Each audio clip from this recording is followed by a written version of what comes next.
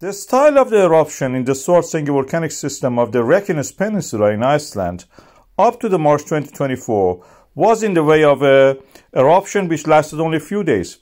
March 2024 eruption was different. It lasted now more than 4 weeks.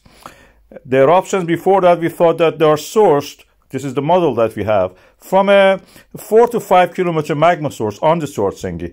9 vents in this new eruption, which I have named all of them, and the one that is survived is I've called it KayOne.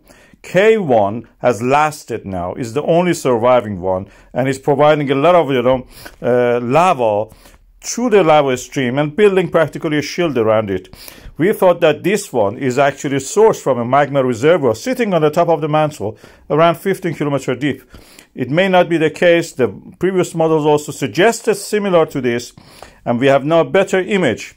The source of the magma in the Fegredes field was deeper than what we thought, but not as deep as 15 kilometers, which is the thickness of the lithosphere in the Reykjanes Peninsula.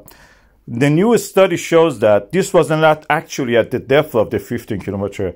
The source is within the earth crust, around 12 kilometers deep, which feeds the Svartsengi magma storage, that's shallower, at the depth of 4 to 5 kilometers. But at the same time, some of it actually survives and reaches the Svartsengi volcanic system in this new eruption in the KayOne, the crater I have named KayOne. And practically is a less evolved magma from the depth with more evolved magma from the Svartsengi mixed up and erupting at the KayOne.